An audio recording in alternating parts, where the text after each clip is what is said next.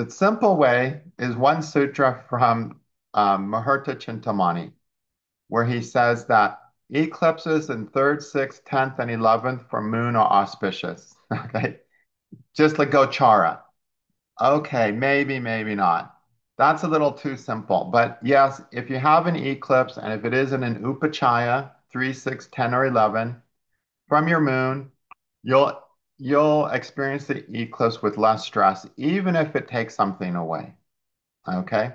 Kind of just like Saturn in 3, 6, and 11 from the moon. It might take something, but then you're kind of glad it takes it. Okay?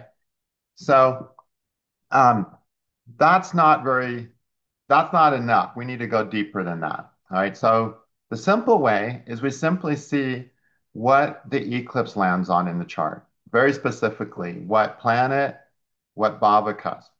And yes, we can check the whole Rashi, but it helps to narrow it down and really see, what planets is it really close to. If it starts getting within 5 degrees of a planet, super powerful. Okay, if it gets within, if it's in the same Navamsha as the planet, major eclipse influence.